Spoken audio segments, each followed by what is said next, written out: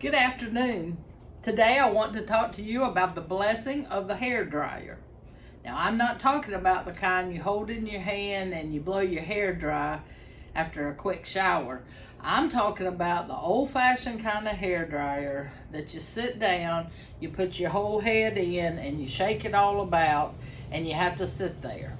That's the kind I'm talking about, and I had the blessing of having that time today. Usually I sit there with anxiety and thinking about my to-do list and how it's wasting my time. But today I decided to just relax and to just sit in the stillness and quietness of that moment. It was wonderful.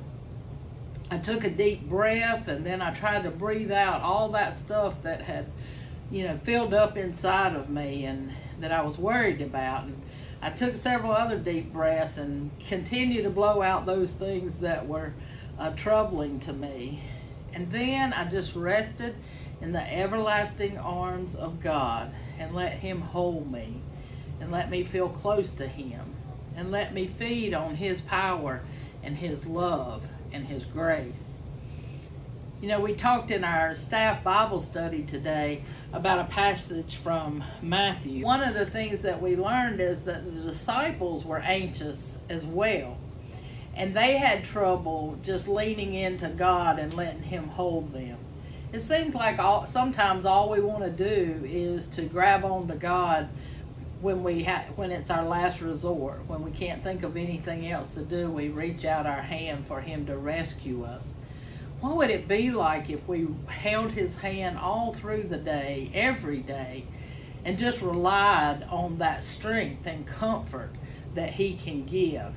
That's what I did when I sat under the hair dryer.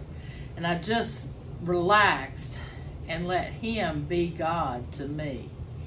And of course, the added benefit of spending time under the hair dryer is you come out looking like a whole new person when you're finished. Well, maybe not a whole new person, but at least a nice hair. Another scripture that comes to mind is Psalm 46:10. It says, "Be still and know that I am God." I'd like to invite you to join me in prayer as I line that verse out and we just reflect on each word. Let us pray. Be still and know that I am God. Be still and know that I am. Be still and know that I. Be still and know that. Be still and know. Be still and. Be still. Be. Amen.